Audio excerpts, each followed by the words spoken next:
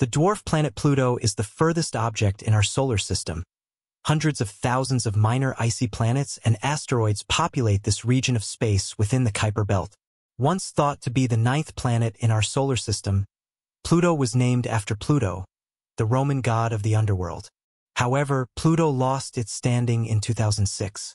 According to current scientific theories, the solar system contains innumerable asteroids, a small number of dwarf planets, and just 8 planets. Our knowledge of the universe has expanded greatly over the past several centuries, and we now have a good idea of how planets operate, what they're made of, and whether or not they may house humanity in the far future. But perhaps there is still a great deal to discover about the stars in our own galaxy. What mysteries has the James Webb Space Telescope finally solved about Pluto? Does it harbor life, either known or unknown, and does it have an interior ocean? Join us as we explore the incredible mystery of what the James Webb Space Telescope discovered on Pluto that was hidden all along. The 9th planet, Pluto, was much admired for 76 years. No one noticed that it had the smallest moon in the solar system. The fact that its orbit was skewed and oval didn't bother anyone. Pluto was a bit of an oddball, but it was our oddball. Kids can relate to it because it's miniature, and many adults can identify with its plight as an outcast. The populace felt compelled to defend Pluto, and there was public outrage when Pluto was reclassified as a minor planet 15 years ago. It is perhaps not surprising that the International Astronomical Union revised their definition of a planet, and Pluto was left off the list. According to the revised criteria, a planet must possess 3 characteristics.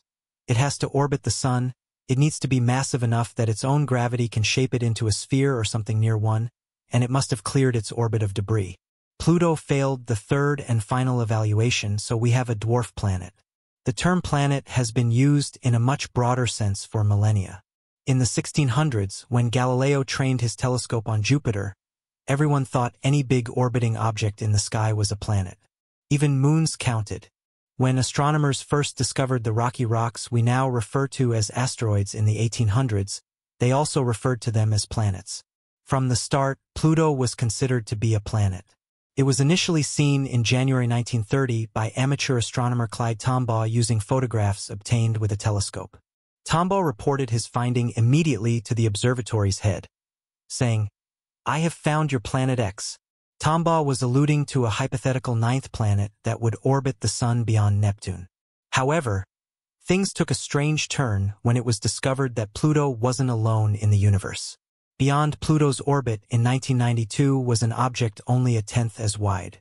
Since then, almost 2,000 frozen bodies have been discovered in the Kuiper Belt, the coldest region of the solar system's outskirts. There could be a great deal more to come. Questions were raised when it was discovered that Pluto had so many neighbors.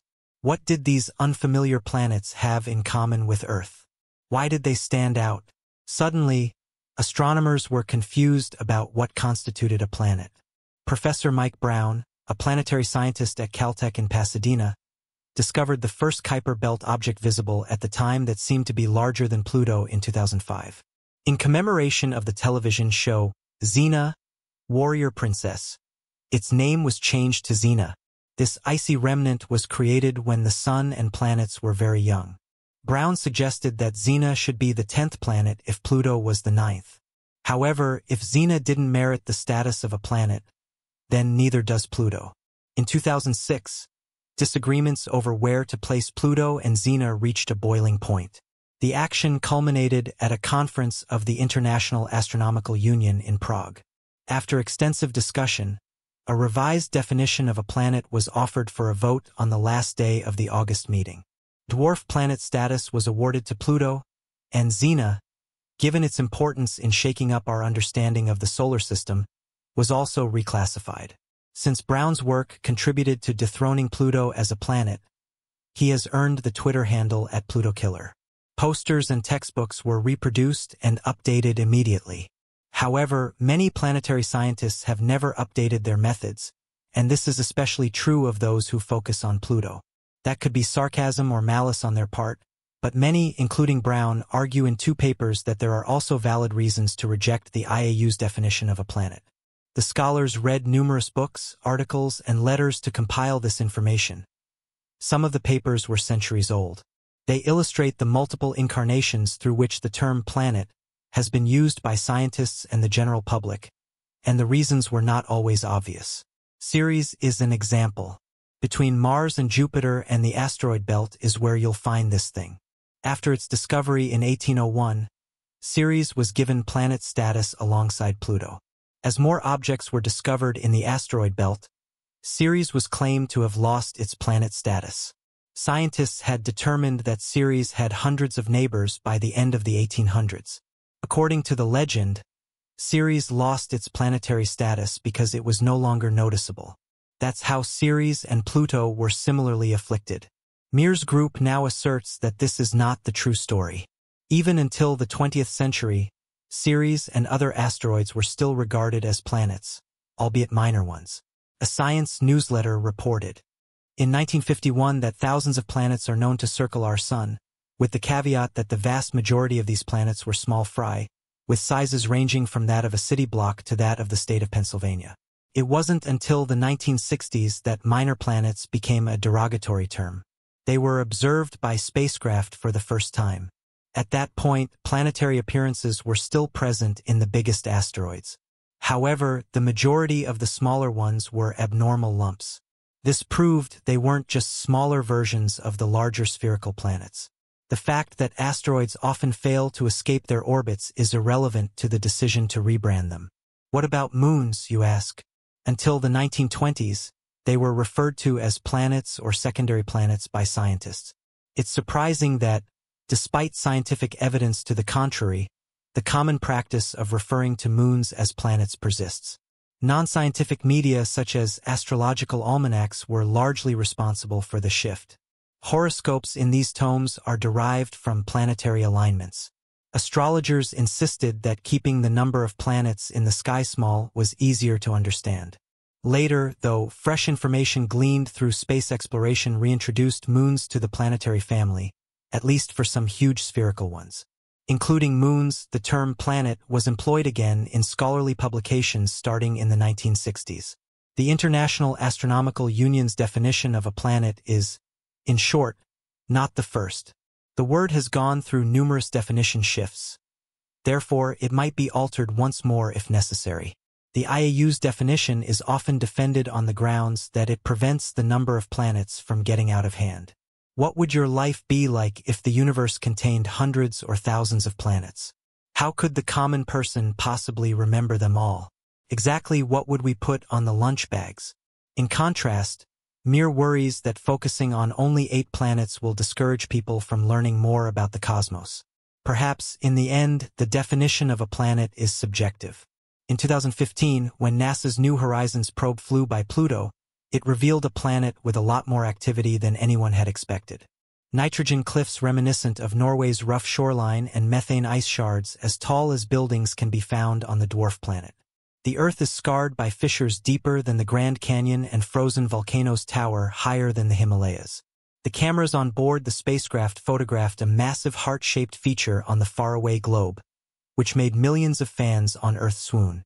8 years have passed since scientists caught that first breathless sight, yet they are still seeing the world through fresh eyes. Since New Horizons was traveling at 32,300 miles per hour when it made its closest approach to the dwarf planet, it was only able to take detailed pictures of the side of Pluto that was facing the sun. One of them was momentarily hidden from view by the darkness. Now that scientists have analyzed the close-ups of the near side taken by the spacecraft days before it zipped past, they are starting to look at the images of the other half. Scientists refer to such a region as the far side or the dark side. Despite the low resolutions, the photographs clearly depict the landscape with detail down to about 1 mile, which is at most 250 times more detailed than images captured by the Hubble Space Telescope, which orbits the Earth. Scientists now have a new perspective on this dynamic world, thanks to the analysis of hundreds of images, shedding light on questions such as whether or not an ocean lies beneath the icy crust and how compounds freeze out of the atmosphere to shape the planet's surface. The statistics even lend credence to the idea that the cold world could support life. However, there are mysteries presented by the pictures. For instance, the ice fragments that resemble skyscrapers were just recently discovered on Pluto's far side, yet they now appear to orbit the planet. Because of this, Their beginnings are among the dwarf planet's greatest mysteries. Richard Binzel, a planetary scientist at the Massachusetts Institute of Technology in Cambridge and a New Horizons co-investigator, says Pluto is the gift that keeps on giving. Then in 1996, scientists were able to see surface details at a resolution of 310 miles thanks to the Hubble Space Telescope. The photographs were blurry, but they showed a planet-like globe with higher global contrast than any other planet in the solar system, including Earth. In July 2015, New Horizons famously observed a heart-shaped feature just north of the near-side's equator, confirming that Pluto is indeed a dynamic world. Sputnik Planum, a frozen basin roiling and flowing with enormous glaciers, is located within Pluto's left ventricle and is now known to have a profound impact on the planet's dynamic pulses. Pulses of sublimating ice rise into the air as the sun forms the frozen plain, only to fall again when night falls. It is possible that the beating of the heart tipped Pluto over. Francis Nimmo, a planetary scientist at the University of California, Santa Cruz, and his colleagues noticed something odd about Sputnik Planum not long after the first photographs of Pluto's near side were sent to Earth. It is situated almost perfectly opposite Pluto's largest moon, Charon. The chance of an accident occurring is 5% at most. Instead, simulations show that a subterranean sea began to rise into the rift just as the basin was forming. Nitrogen gas from Pluto's atmosphere condensed and froze in the icy crater. Pluto's current alignment is the result of a huge burden caused by the accumulation of additional water and ice.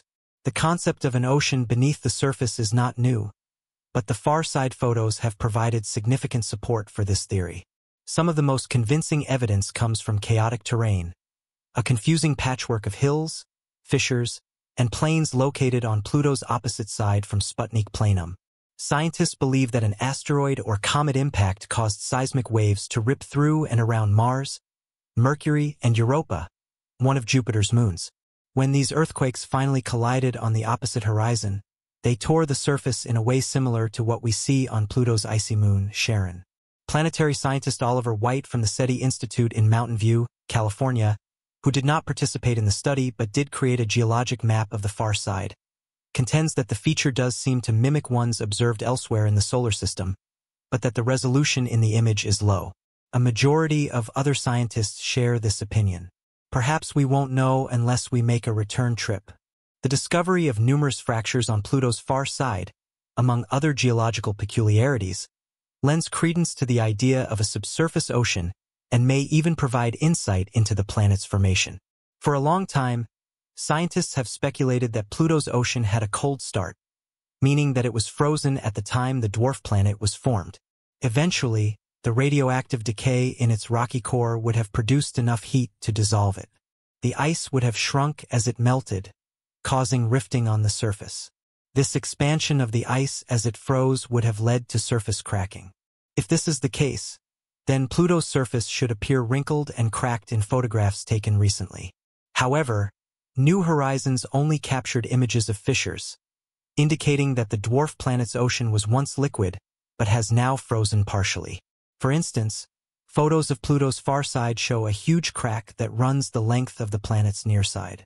It has progressed to the point that it wraps around the entire dwarf planet from the North Pole to the South Pole on the opposite side. Like the East African Rift System, which divides that continent in two, this one also divides land masses.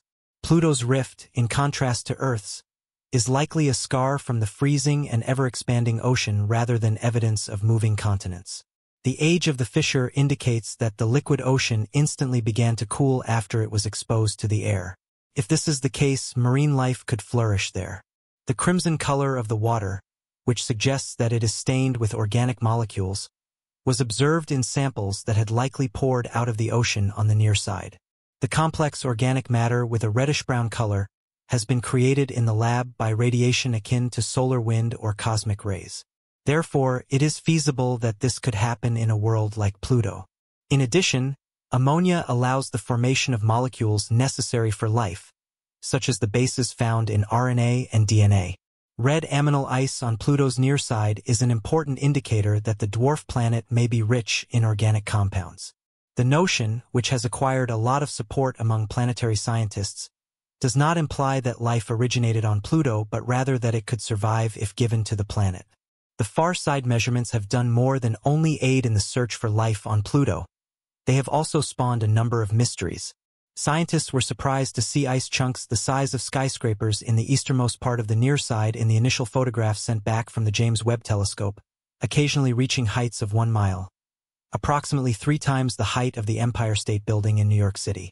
These ridges are equally distributed and rise sharp and knife-like into the sky. They may reach a length of 19 miles. It would be a nightmare to try to get about in this area. However, until researchers discovered what lay on the other side of the planet, they remained a mere blip. The current map is hazy, but it's easy to make out that the bladed topography continues around the entire periphery, reappearing on the western edge of the near side. They are one of Pluto's major mysteries since they span a region on the far side that is 3 times as huge as their extent on the near side. On highlands and plateaus, spectral measurements show that the blades are made of methane ice, forming a belt around the equator. However, nobody knows for sure how they originate. It's possible that, like frost on Earth, methane in the atmosphere solidified and fell to the surface.